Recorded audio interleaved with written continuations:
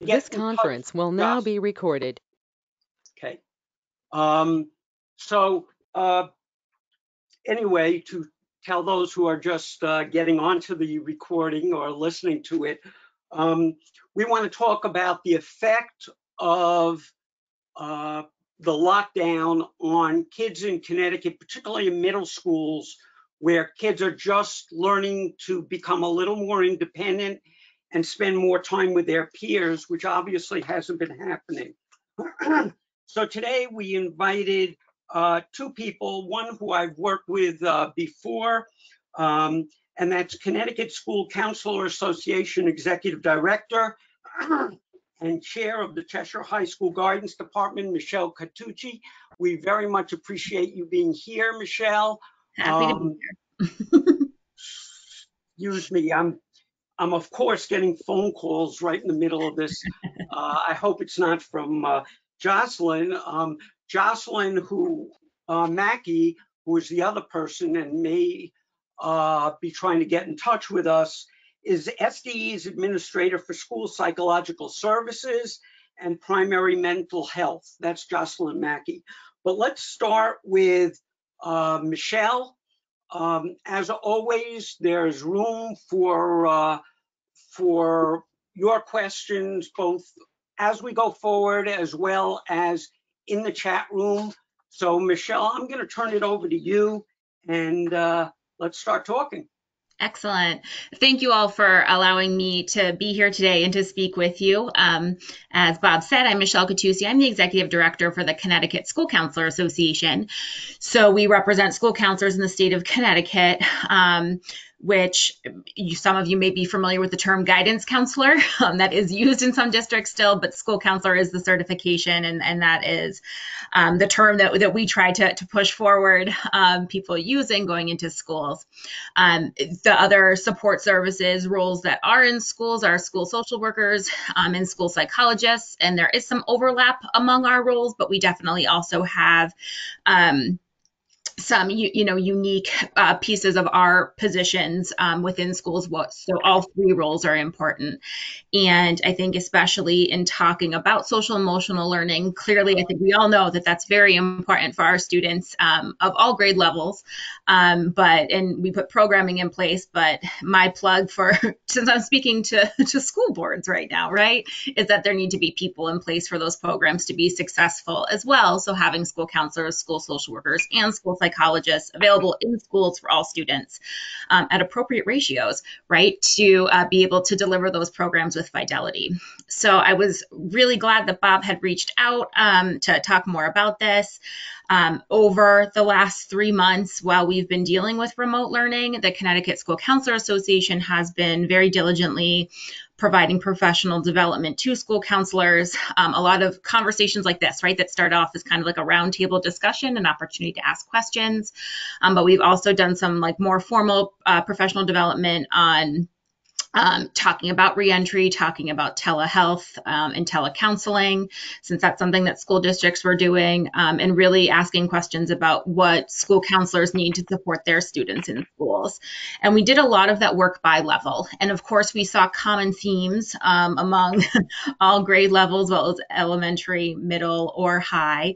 And student engagement was a huge piece of that. But I think specific to this middle school population, as Bob, and he shared the NPR recordings with me as well, but as we're highlighted, is that students at the middle level are in such a unique position because they're in that phase of self-discovery and independence. We encourage parents to back off a little bit in middle school to kind of let them get their feet wet in middle school, trying out that independence on their own, so that by the time they're getting to that high school and the post-secondary part of their education, that they do have some of that independence and resiliency built up from, trying and maybe, failing a little bit in middle school. And certainly doing things remotely has made that a challenge, I think, for students and teachers and parents, because parents have really had to step up to take a more active role in in their child's education, making sure they're getting out of bed in the morning and those types of things.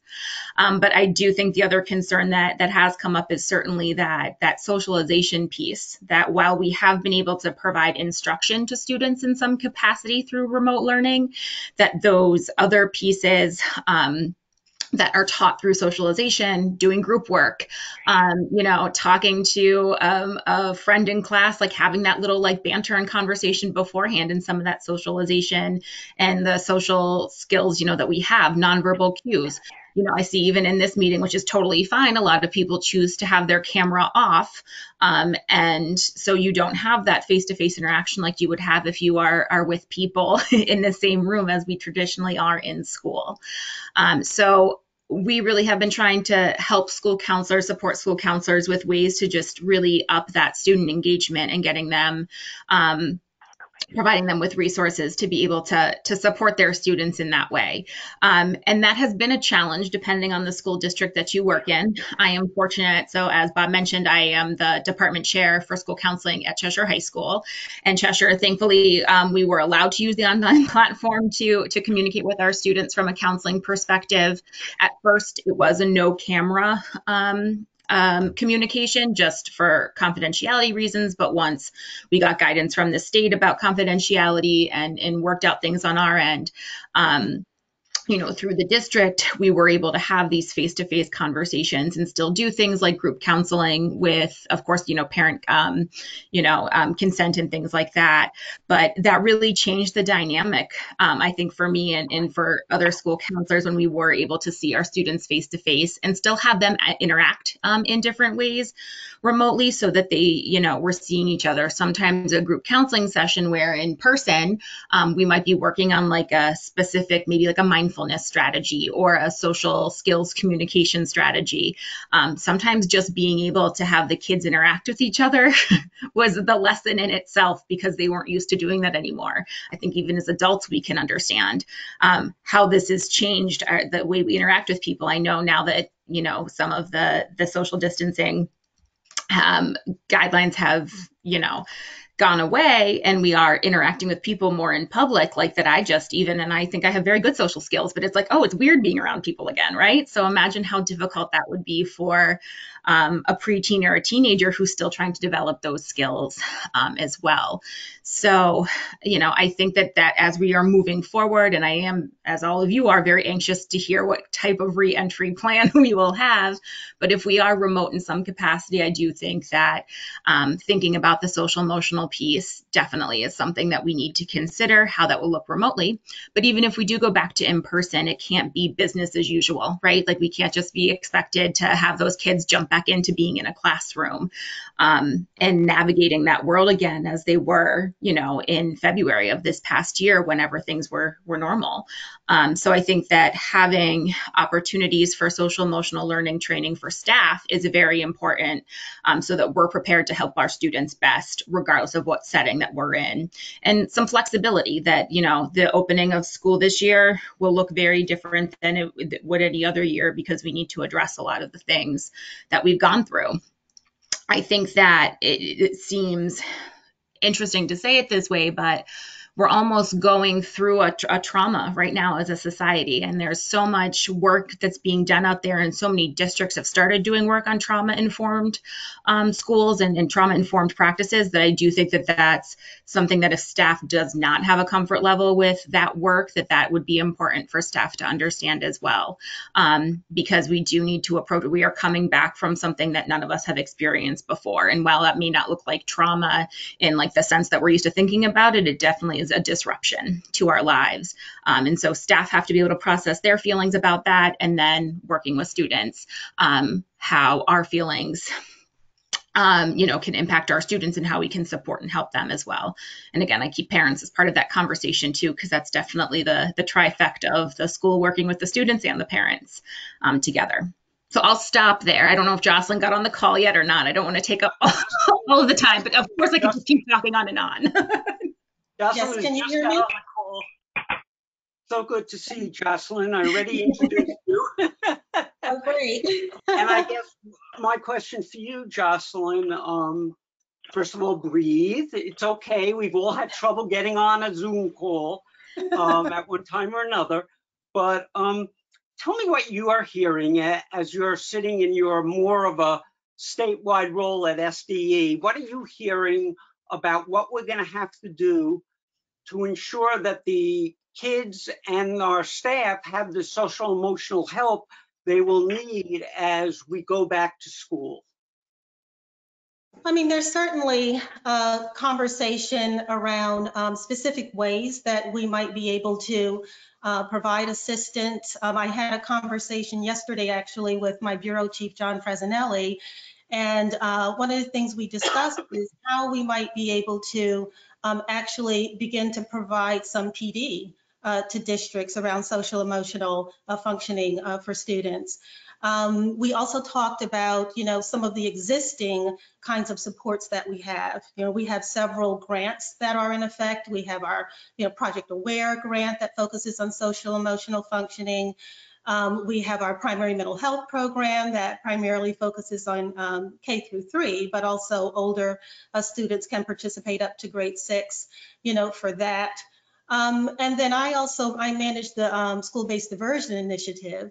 And that work really focuses on certainly reducing school-based arrests, but also thinking in terms of what kinds of social emotional supports, early screenings that can take place to support students. So one of the things I can say is that the State Department has made social emotional functioning a priority.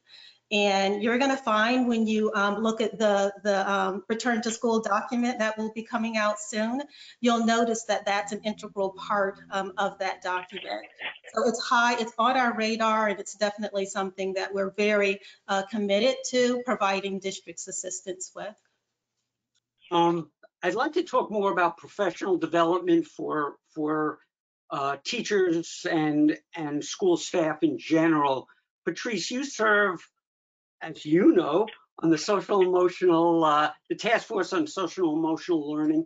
Can you talk about what the task force is doing?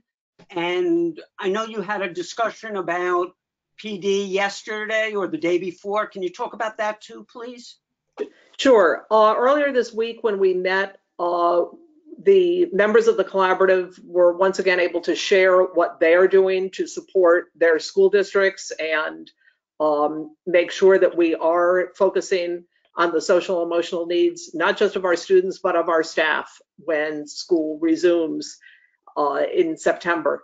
One of the suggestions I made was that if the state were to suspend or waive for 1 year all of the very specific professional development mandates, that would allow school districts to use that precious professional development time and focus on the real priorities: social emotional learning, better support for teachers that need help with distance learning, and also the issues of racial disparities. So there were 2 legislators on the call. One of them asked for some specific recommendations. My specific recommendation is a blanket waiver rather than getting into, because everyone has their professional development requirement that they feel most strongly about. But I think we all feel strongly about supporting these priorities for our students and staff in September. What do you, and I'll address this to Michelle and Jocelyn and Patrice, you can always chime in. What about students who are either in urban, I guess there are some suburban, and also rural districts who have been cut off during these last few months? They may not be able to get internet. They may not have computers. What do you see happening with them when they start coming back, and how can we help them? Yeah, I think that's an ongoing challenge for sure, and something that even going into remote learning, everyone was very concerned about is the equity piece of all of this. I think that in my experience, and in talking with other counselors, the concern is that right now we are very limited in the way that we can interact with students since it is remote. You can't show up at their house because, the social distancing piece of it. But I think that concern, especially coming back, is for those students who have been disengaged, whether that was by choice or by circumstance. There clearly are going to be learning gaps there on top of any summer slide that might have happened anyhow. So how do we address those concerns? And I think that the answer is not to hold all of those students back, but rather figure out ways in the systems that we already had in place in our schools to address those students that are most in need, and then providing interventions for those students, whether that's through an academic like SRBI team or a social emotional SRBI team, but then figuring out how we can meet those students where they're at and help them progress forward to be able to graduate or move on to the next school, on the timeline that they would still be on. I don't think I have the answer to that question, aside from the fact that school districts just need to be diligent in identifying who those students are, and then figuring out a way that you can reach out and communicate with them that obviously fits within the realm of the rules and the guidance that we have from the state. Jocelyn, you want to? Sure, and I would definitely agree with that. I really think it begins with understanding the communities that have been most affected. And that means really opening up a dialogue and a means of communicating with families, ensuring that they recognize that there is this level of respect and willingness to support and understand the culture of the families. With my background being in school psychology, I certainly think in terms of assessment, we know that many of these students have lost ground over time for a number of reasons. Maybe they didn't have immediate access to computers or Wi-Fi, or maybe it was not consistent access to it. And so that means that students in particular who perhaps may not have been doing as well or functioning optimally from the beginning have actually lost even more ground over time. And so I think one of the first steps amongst the first steps, I'd say, would involve really getting a handle on where students are academically, what are the losses, and then thinking in terms of what are the most appropriate ways to really intervene to provide the kind of support that they're going to need. And I think that's going to mean thinking outside of the box. I think instruction is going to have to change a bit. SRBI was mentioned, so we're going to need to try to find out where students are in terms of their present functioning, and then pulling in our support staff, like our school psychologists, for instance, who can provide some assistance in terms of really engaging in some progress monitoring regarding their academic functioning. Along with the academic function, I think we need to think about the social emotional component as well. There are going to be some losses there also, and there may be some students who will return to school and think, things were a little bit lax over the last few months. I didn't really have to be, present because the teacher wasn't standing over me. Can I come back to school and engage in similar kinds of behaviors? So we may run into some situations where there could be some behavioral concerns. So I think staff are going to have to really grapple with how they're going to rethink the way they're providing instruction, and also rethink what will be the most appropriate way to really gradually transition students back into an environment where there may be more required out of them than has been required perhaps or mandated over the last few months.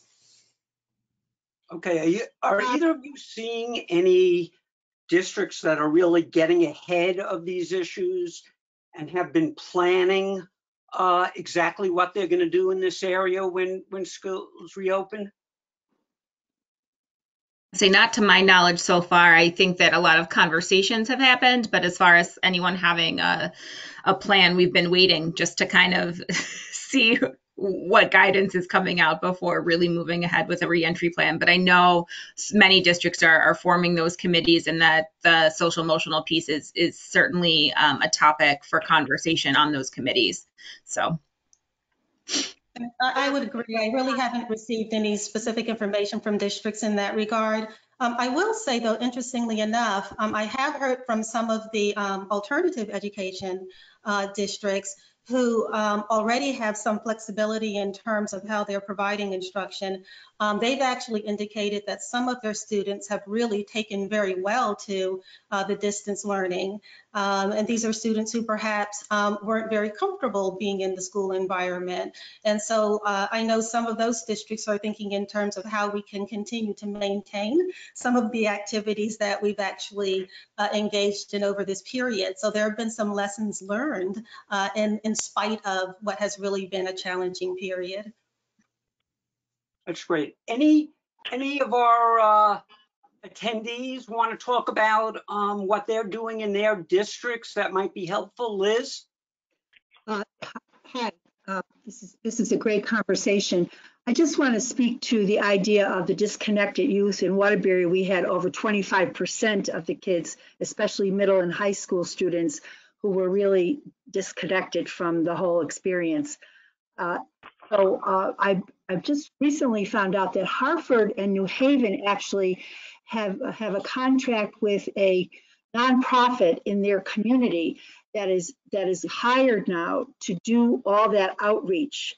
So I think that's a great idea to have a community-based organization trying to reach out to all these students. So I thought that was a really good idea. In Waterbury, we have partnered with, in an ad hoc way, in one neighborhood in the south end of Waterbury, we had an organization going door to door, knocking on doors, and they came up with over 52 students that needed Chromebooks and so forth. And that nonprofit was able to deliver them through the partnership with the school district. So those are the kinds of, I think, community support and community involvement in reaching students is critical. The schools cannot do it on their own. John? Thank you, Bob. Thank you, Michelle and Jocelyn. This is a great topic. I'm thinking organizationally in terms of these large, for the most part, spaces where there are lots of actors, players, participants. Typically, what are your thoughts about engaging with students directly to provide a level of autonomy to reach a shared understanding and a shared experience about here's what here's what it has to look like in the next week or two. I can't imagine with a reentry that even in a couple of days everything will go back to normal. My understanding is there's got to be some level of group process, probably for the first week or two. And I think to the extent that the children themselves can be major participants respectfully in that process, we probably will make greater advances. What do you think about that? Yeah, I would definitely agree with you. I had the opportunity to participate in a student voice webinar that the State Department of Education put on with one of my students from Cheshire, but then we had students from, I think it was Waterbury, Meriden, Lebanon, Fairfield, and I'm going to forget the sixth area that we've covered. But it was very interesting to hear the student voice and how they thought it was going, because I think some of the things that we thought were going well, they struggled with, and then some of the things we thought maybe we weren't being very successful on that the students really liked. And I think that one of the messages that came through loud and clear was that it was different, between the individual, obviously different between districts, but that students have really, really good ideas and really good insight to how this is impacting them. And so certainly I think that to hear their voice as part of the reentry would be very important, and to take time to talk about this at the beginning of the school year. I think about our students that are going to be in transition, whether it's transitioning from elementary to to middle school or from middle to high school. We do so much to support those students in the transition in the spring and then in the fall or the summer in that transition, and that stuff hasn't happened. So I feel like need to figure out for those groups that would naturally be transitioning to something different, how we can support them through that, what that might look like. And that brings up like security concerns too. Like we were talking about in one of the middle school meetings, that wouldn't it be great to then do a virtual tour of the high school for those students and have that somewhere? But then you are bringing in to the virtual world the blueprint, the map to your school for someone who might not actually be going there. So that, maybe that's not the best solution. There are so many, different pieces to follow. But I think that, going back, that we need to, this will be a transition for everyone, this transition back to, whatever hybrid or being in school full time, whatever it might be, where in the spring when this happened, students had already maintained or, developed those relationships with their teachers, with social supports, with their administrators. They knew what the rules were and the expectations, and we don't have that luxury going into the fall with new teachers, new classroom makeups, and things like that. So I think we need to be creative, and we need to talk to our students about what that might look like. Right. Thank you. Jocelyn, did you want to add anything? I think Michelle really said it all, but I will add just a bit here. I actually had an opportunity to observe that webinar. I believe it's the same one, Michelle, that you're referring to with student voices. And I actually jotted down some of their comments. So I'll just share some of those. They actually, and this is around the issue of challenges that they felt they were experiencing. And they said one challenge was missing out on group activities. Another was being social with everyone is an important part of learning, and you can't get this with distance learning. They said, my favorite part of class is solving problems with peers. So they're really missing out on that opportunity to be with peers. They said, trying to learn new concepts without the teacher being there to respond is a challenge. And the last one I'll share is they said a lack of support from classmates in the classroom setting is challenging. So they really are feeling that loss.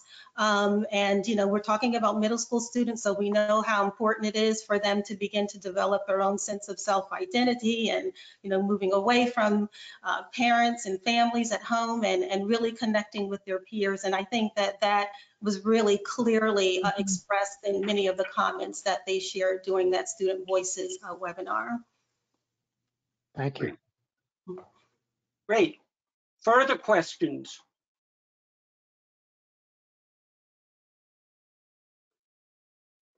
Well, I have one. I haven't really formulated it in the way that I like to, but there's been so much on TV these days about the civil justice protests, Black Lives Matter, other issues like that.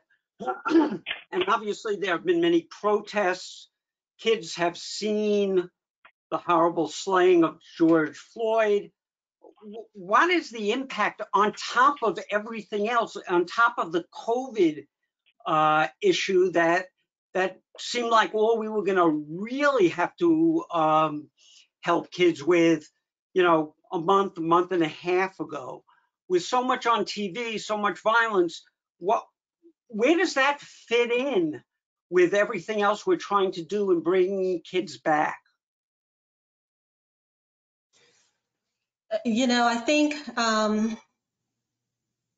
we're really grappling with two very historic events, and they're certainly demanding a lot of our attention. I think it's important for us to think in terms of how we might be able to assist students in sort of understanding these events. And, even as adults, we have difficulty with that. So I really think it's going to involve not only each of us personally thinking about, how we feel about the recent events, but also learning how we might best be able to engage students in conversation about it. And so that may involve some PD that should take place. I think pretending with students like it's not something that exists isn't going to work. I think that will definitely create more issues of concern. So, students are, more advanced than we tend to recognize sometimes. And even students who aren't really talking about the issues are hearing about it. They're picking up on it through the media. They're learning about it through overhearing conversations, or whispers from adults. And one of the worst things we can do is pretend like this isn't impacting their lives and that they're not equipped cognitively to be able to really engage in conversations about it. So I think it's going to be a collective effort in supporting students in their understanding of these events. Yeah, I think Jocelyn said that so well, but it definitely is something that it will need to be addressed in our schools. And I know as everything was, unfolding and happening in my own building, we were having conversations about how, we wish we were with our students the whole time, but even more so, in light of everything that was going on, we wish we were with our kids so we could talk with them about this and process it together. And I think one thing that certainly our youth have shown is that they are listening, especially over these last few weeks, they are listening. They do have questions. They want to engage in conversation and put the optimistic spin on it. They want to make our world a better place and actually, not just breeze over injustice, but talk about it and figure out ways to fix it. So I think that will definitely have to be part of the fold of what we're, bringing into schools and talking with our students about at all levels, that it will be handled in different ways, whether it's elementary, middle, or high school, but at all levels, those are important conversations to have. Bob, Hey. if I could. Sure, Don.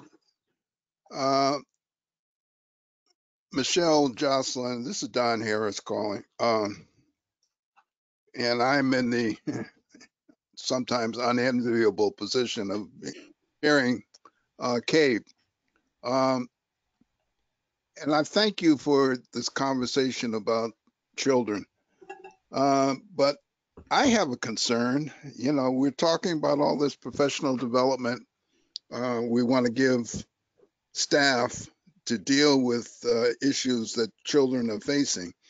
I'm wondering if we are overlooking or not paying attention to issues that staff are having with this Black Lives Matter, COVID-19. I know for a fact, and I'm an old guy, I've been around a long time and I've experienced a lot of stuff, but I know for a fact that I've got board members, people that look like me, are really struggling with issues of what's going on out there in the world. And if the board members are struggling, I can't help but think that the teachers in turn are struggling. Now, we don't have a heck of a lot of teachers of color out there, but they are the ones that are impacted. I want to say more than we may realize. And they're the ones that they're sitting on the front lines with these kids every day.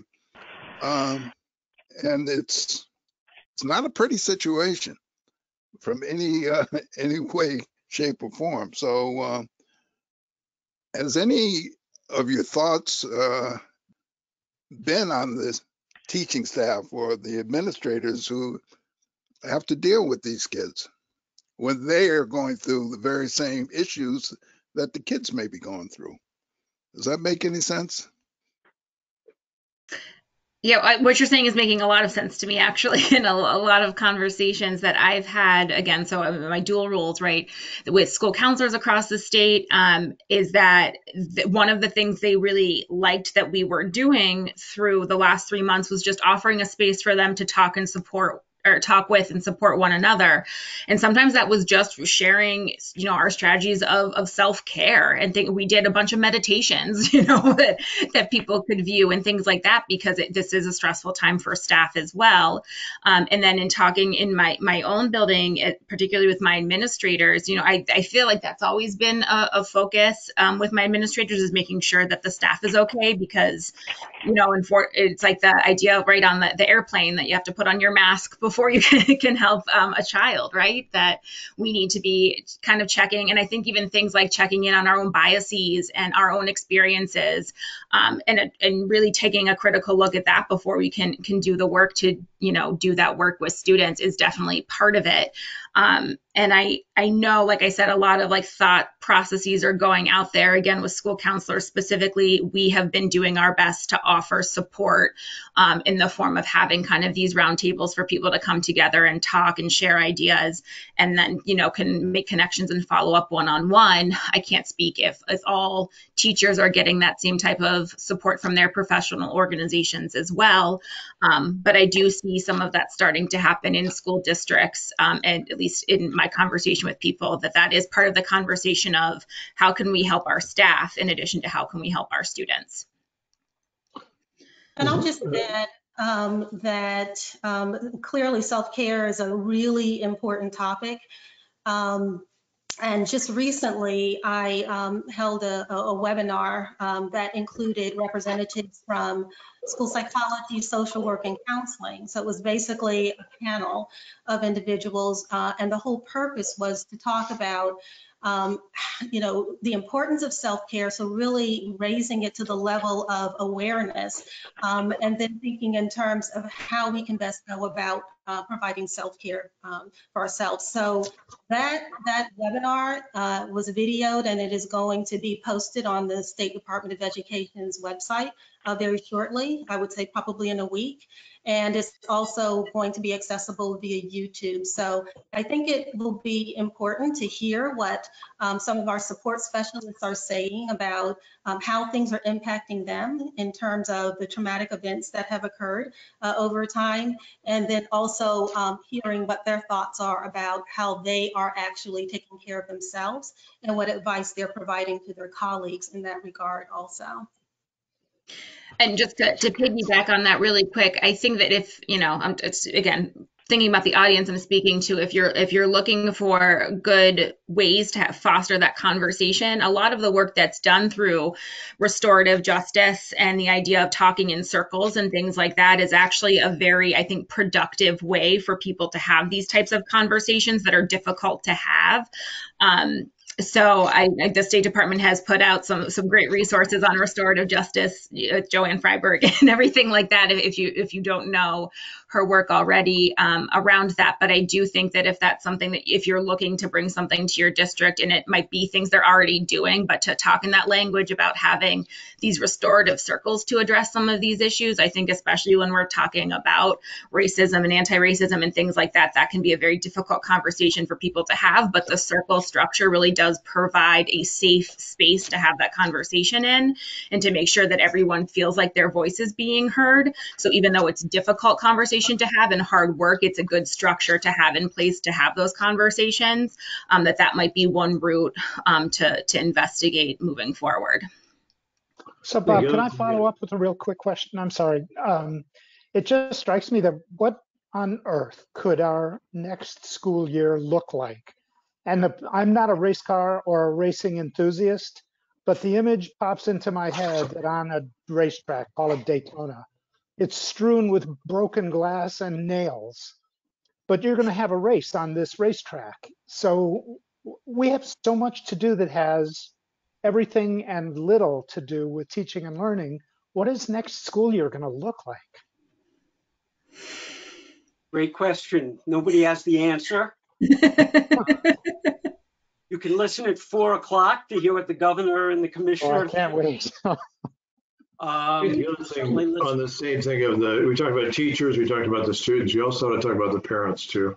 Oh my! You want them to, to be a part of the process, and they're informed of what's going to happen with the students and the staff, and so it's that the students are getting a message that's consistent, or the opportunity to have a consistent message. Leonard, I saw your hand up there. Yeah.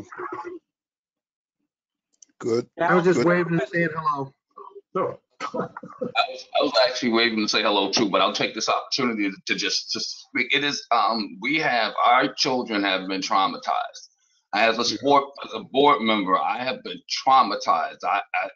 We had a discussion at our last board meeting about the students gave a presentation on the N-word, and board members chimed in. But out here in Manchester, Connecticut, where I am the chairman of the board, we have had to deal with not only George Floyd, but Breonna and Ahmaud Arbery, but we've had a police shooting right here in Manchester. So it's closer than Facebook, and it's closer than CNN out here. So I'm not sure. I'm just making a comment. Mr. Harris, thank you for bringing up the stress that's felt by parents, children, and board members. It's a very serious dilemma, and it is something that we have to. We can't bury it under a rug. We have to confront it directly, and we have to be strategic about it, because we don't want to make a situation that's already difficult and make it worse. However, we can't ignore it. It's a learning opportunity, it's a growth opportunity, and it's a healing opportunity. So that's my piece. Good morning, everyone, and thank you for this thoughtful conversation. Thank you, my brother. Anybody else have any questions? Well, I want to thank Michelle and Jocelyn. Really appreciate it. Certainly understand that if you want to put out some information, resources, or other information, we can certainly put it in the CABE Journal so people can get it. I know, Michelle, you put in some information in the chat box so people can look there while we're on. But I really want to thank you. There's so much to think about as we do try to go back to schools in the fall. Patrice, I know you always look for best practices and successes. So why don't we have a discussion? We have some time left. And Michelle and Jocelyn, you're very welcome to stay on. But thank you very much, Michelle and Jocelyn. And I know that the board chair is on the call. What they most would like is for someone to tell them what will be announced at 4 o'clock today. And unfortunately, that's the one thing we cannot do for you at the moment. We need to respect the fact that we were able to be on a briefing that the commissioner had this morning with superintendents, and everyone was told that the information we received is embargoed until 4 p.m. today. We will, however, just for those of you that may have joined the call late, we will be doing a webinar tomorrow morning at 10 a.m. We'll be able to share not only what information is being released, but also the context in which that information was developed and the plans and protocols. So with that, this is your opportunity, board chairs, to share hopefully a success, something that your colleagues might adopt as a best practice, whether it be in your planning for return to school in September, whether it be how you're managing your board meetings and community input, or if you have challenges that you want to share with your colleagues and get some of their best thinking about that. So I turn it over to you. John. This is Eileen Baker. Can you hear me? Yes, Eileen. I called on John, and I'll get to you next. Sure. Thank you so much. So this is a sign of the success of our district and a failing of our district. Several students, some of whom attended Ivy League schools and others, who graduated 4 years ago, so they are now college graduates, have been cooped up like we all have and thinking about what they did and didn't receive from their education in our district, Brantford. They collected over 2,000 signatures among their peers and others, and made demands on the board to redo our curriculum to more accurately reflect real history and biases and anti-racism and the reality of what happened, as we are seeing demonstrated by statues of Confederate generals coming down, Christopher Columbus in Worcester Square in New Haven, heady events. So we're in the process of putting together, we know that this is not something that the schools should be saddled with or could even hope to address alone. So our administration and the board are working together to create a town hall type meeting. Who knows what that's going to look like? It's a shame that it can't be in person, or likely won't be, to address those issues. They have delved deep into our policy manual, into the state law about how you get an item on an agenda. They've been very well informed and done their homework. And I really appreciate and respect the pressure they're putting on us. It's long overdue, but it's another one of those things like, what is the next school year going to look like when we really, really do have important changes to make on a systemic level? So stay tuned. Thanks, John. A great example, obviously, of student voice, even after they are no longer actually your students. Yeah, and exactly. Speaking of student voice, an advocate for student voice, Eileen Baker. Good morning, everyone. I appreciated the conversation today, and actually, you know, student voice in terms of talking about so many different aspects of restorative circles. What's the most sensitive way of bringing these topics to the forefront? I don't know that we're doing it yet in Old Saybrook, but I think student advisory teams where they are small enough where you can have those conversations in a safe place is an aspect to be able to introduce, as well as if there's a history or social studies curriculum team, they can begin to look at their curriculums and see how they can realistically infuse some of the current events that have happened across the country and make sure that those events are capitalized on and having healthy conversations among students so that they know there's a variance of opinions, but many opportunities to be able to address it from a professional perspective, because and also to communicate with families to know that they are going to be addressing some of these things in schools, and parents may have some input in that as well. So tumultuous times, but opportune times to get into places and spaces for students to be thinking about that maybe never came to the purview. And in terms of what John Prince was saying, interesting, in Old Saybrook, we actually have a student exit interview with all of our seniors. So that's something very valuable that they feel they may have been able to receive in high school, or when they come back after a year, things that they found that they were not prepared for or were prepared for might be some suggestions for boards of education in Connecticut to be thinking about. Thanks so much. Thanks, Eileen. You're welcome. Who else has something they'd like to share? Patrice? Yes. Leonard. Hi. Good morning. John, to your point, I want you to be encouraged. Here in Windsor, we have a student board rep, and we also have the ability for students can engage the executive committee at any time to present their concerns. Windsor, we're in the midst of a 3 to 5 year cycle where we've overhauled our policies as well as our curriculum, and we're not buying anything off the shelf. We're looking at the curriculum as it was, and then aligning it with the Connecticut standards, and then add more rigor to that. And the curriculum is only written on the summer.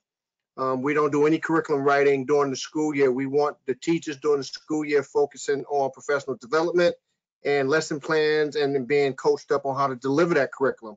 But the curriculum is only written when school is out of session during the summer, and is written with the head of the assistant superintendent of curriculum. And she writes it with her department chairs, and she writes it with every teacher at every level, depending on what the actual curriculum they're writing. If it's a music teacher all the way up. If it's math 3, it's math 3 and 2/3 of the teachers, so that there's buy-in from the ground up. And then when it's presented to the board and approved by the board, there shouldn't be nothing new coming down the pipe. Everybody had buy-in. The whole union had an opportunity to take a look at it, and it's been a very, very seamless process. This is year 4 of us overhauling our curriculum. We're about 70% complete, and we still got a lot more work to do, and they're actually writing right now as we speak. But it's been a very, very smooth process. So Be encouraged. It's not going to happen overnight, so expect it to happen overnight, and you're going to be fine. No, that's similar to what we do, but the issue is how white the curriculum is and how ill-informed it is about all of the issues that we're seeing explode before our eyes today. And they're right on about that. So it's going to be a redo that has a focus that we've neglected for far too long. So yeah, I agree. And that's a very good process. Should engage everybody. Thank you for that. Be encouraged, sir. It's very important when board members are able to support each other. Who else has a comment? I do, Pat King. Hi, Pat, go ahead. As you probably have heard, we've had a tragic shooting in town last night. And it's one of our junior students who was a star basketball player. And, you know, I take some of the comments that were made today and think that, you know, they're very helpful. We will have staff in circles, and we're trying. The letter has already been sent to parents and staff and students regarding counseling, and it's very difficult because you really have to honor the COVID regulations, but we're going to try our best. But if anybody has any suggestions, I'm more than willing to take them in. Thank you. This is going to put a real damper on opening school. We're very sorry for the loss, Pat. And if people don't have comments that they want to share right now, but want to send Pat messages of support and thoughts, do you want to give them your email address, Pat? Sure. It's patlking@cox.net. patlking@cox.net. Thank you very much. Any other final comments?